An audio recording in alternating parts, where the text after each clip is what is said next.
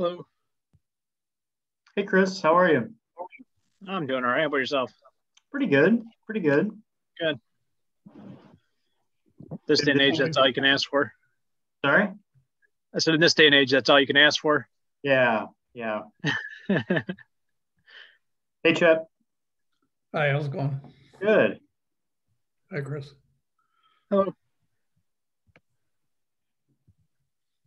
Joining us from anywhere exotic, Chad, or back in Dexter? Depends on the definition of exotic. Okay. Up to you.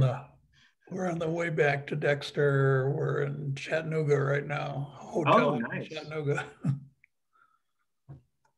Is it pretty? We're coming home to the snow, as I understand it. Yeah.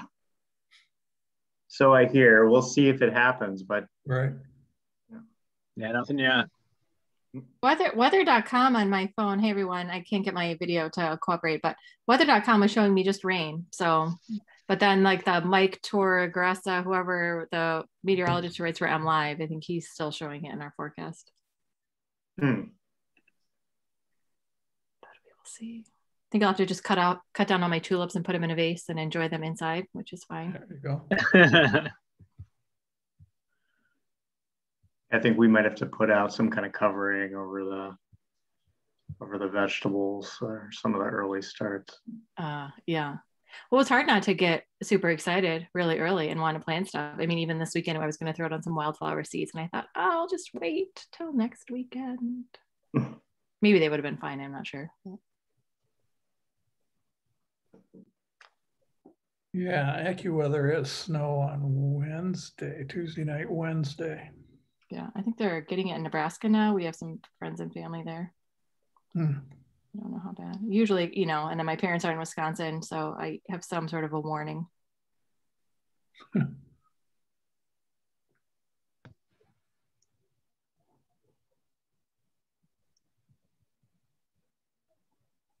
I know Phil is not going to be able to join us, but Catherine should be able to.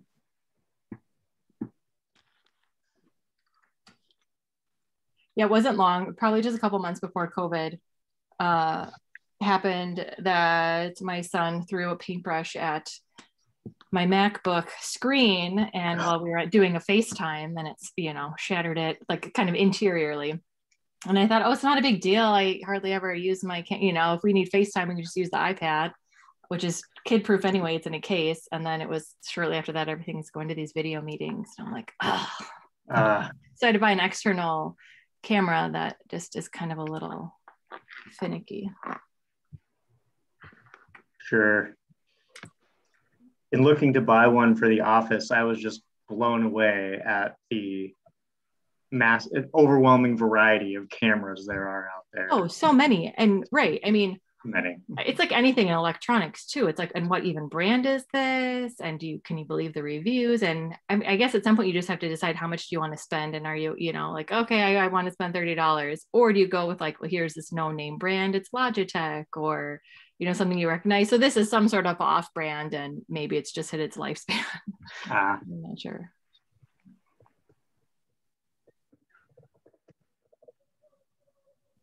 Well, I'm going to check if Catherine's gotten in touch with me via email.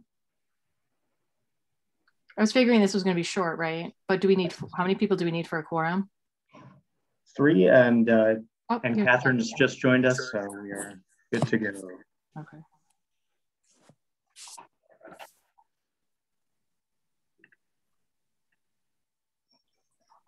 Hi, Catherine. Hello, how are you? Good, how are you doing? Doing all right. Good, good. All right. Well, it's 7:01. Phil's not going to be able to join us tonight. So Chris, do you mind being our de facto chair again? I don't mind, but I have to go grab my my cord for my laptop. It's about to die. Okay. Well, I'll call your name last then on the. Okay, perfect. Yeah, I'm gonna go run right now. Okay. Sorry. All right.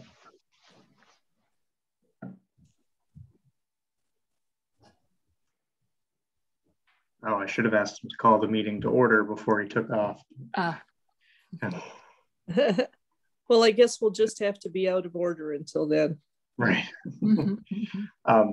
So Catherine and Jamie and Chet, I think since you're all are joined after the bylaw update, the board decided to meet the meeting after a public hearing just to approve the minutes so that they're approved in a timely fashion after a case. And so there's not a long span of time between hearing the case and approval of the minutes, which is the approval of the minutes, and the way we operate is what triggers an appeal. So we want to be as prompt as possible for applicants who want to pursue that route. Yeah, that makes sense. All right. So Chris, we're ready to call the meeting to order? Yeah, sorry about that, guys. Yeah, let's call the meeting to order. Okay. I have 7:03 p.m. and I'll go ahead and call the roll. Hill? Here, responding remotely from Chattanooga, Tennessee. Oh my. Becker? Here, And where are you joining from? Dexter from my house on Alpine Street. Okay.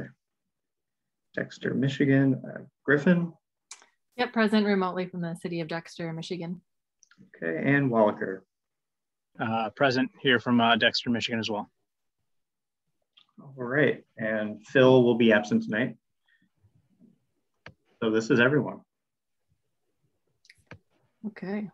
The next item is approval of the minutes from the February 16th meeting. I'll motion to approve those minutes. Seconded. All right, I'll go ahead and call the roll. Wallaker, Aye. Becker, Aye. Griffin, Aye. Hill. Aye. Thank you very much.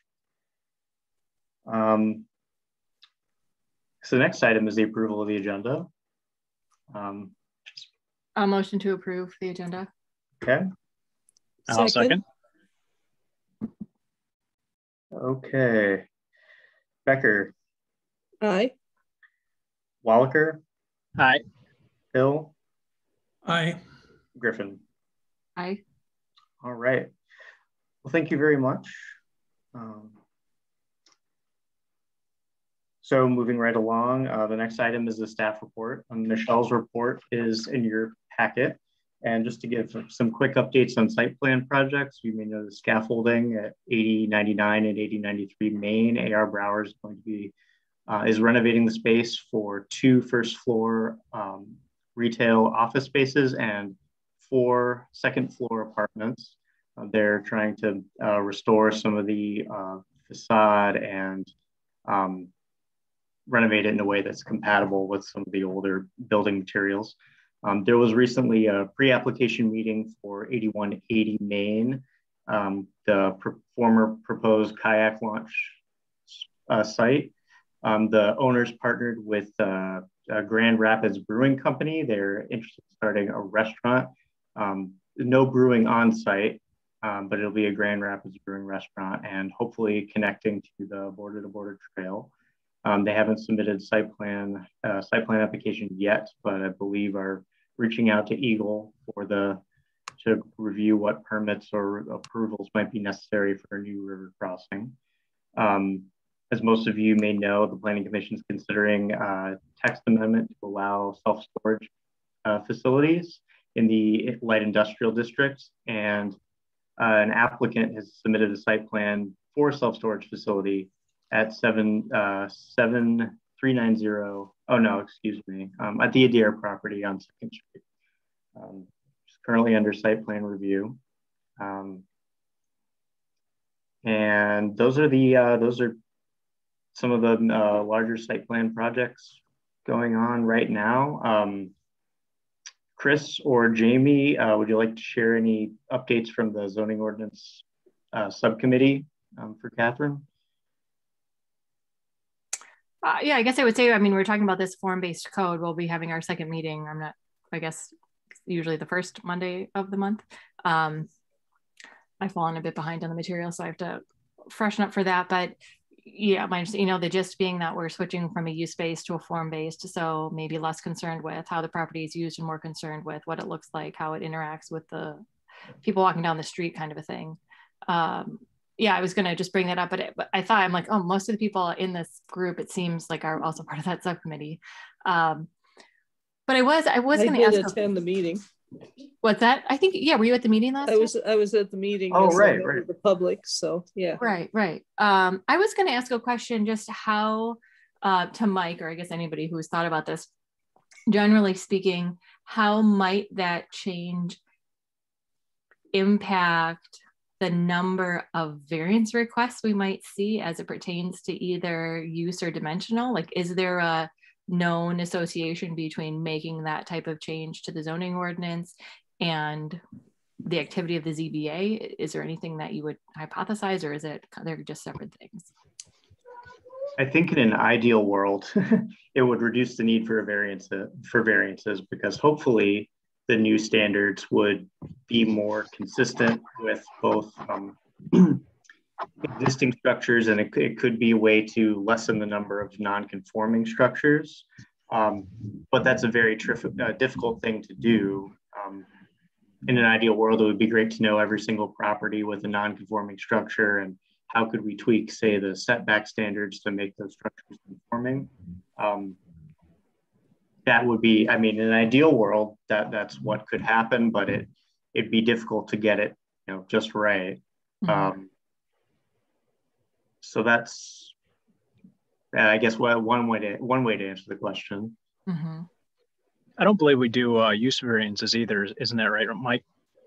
That's correct. Council has, gotcha. Council can review use-based variances, but they have not done so in my time here. Gotcha. So in an ideal world, I mean, I think we maybe had this computer game when I was younger, SimCity or SimWorld, and I kind of envisioned that city planning people maybe loved this game, but I don't know. I just, like, if you were just to start, vacant land from scratch and, plat a city out and do this use-based versus form-based, would there be a primary difference? Are you saying that maybe the form-based would have more guidance on how things would look, so they would be more consistent? Or is there anything to be said to that? The way I understand form-based code, I think the application serves to encourage and preserve a specific kind of development pattern. Like the old village, for example, you pick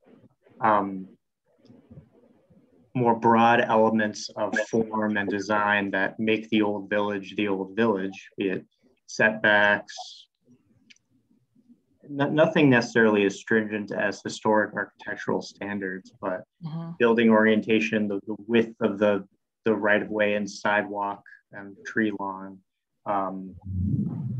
certain just a percentage of transparent building front facing the street, for example.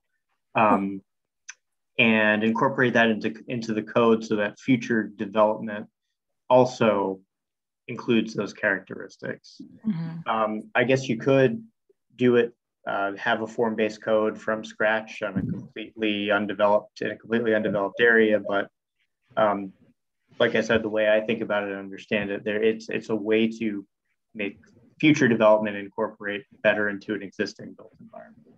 Gotcha. Chris or Chet, there anything to add? No, that sounds about right. Yeah, I agree. Pretty much how I view it. Thanks. Sure. So it'll be a lot to consider, and yeah, potentially some new content and material for the ZBA to learn, depending on what the final code looks like. So we'll see. Mm-hmm. Super interesting. Mm-hmm. And just to clarify, those the public hearings that the Planning Commission had, there was an error with a published Zoom link, so they're reholding those public hearings, correct, regarding the text amendment and the actual use and. That's correct. Okay. Yes.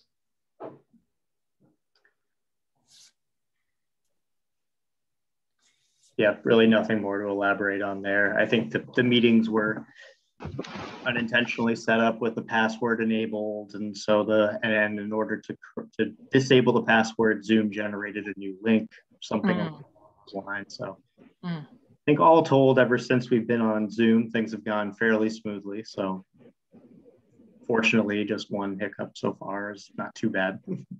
Yeah, I'm sure it's a lot to keep track of. All right, well, that's all I have this evening, unless anyone else has any questions or anything they'd like to add. Nothing for me. No, and I don't have anything either. No. Safe travels back to Chet. Oh yeah, safe travels, Chet. Oh, I'm happy Be careful to. out there. Yeah. thank you. I'll be home tomorrow, and I'm counting on all of you to keep that snow away. I'm happy to motion to adjourn if that's what needs to happen next. That is. I'll second. All right. All those in favor? Aye. Aye. Bye. All right. Thanks again, everybody. Later. Thank you. Have a Have good a night. good one. Thanks, night. everyone. Bye-bye. Bye-bye.